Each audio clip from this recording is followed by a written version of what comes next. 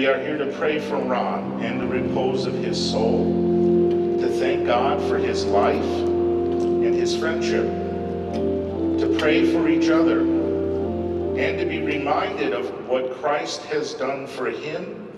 and of what Christ continues to do for us in our ongoing preparation and willingness to give all for Christ in service to our neighbor as members of his flock. Through prayer and service,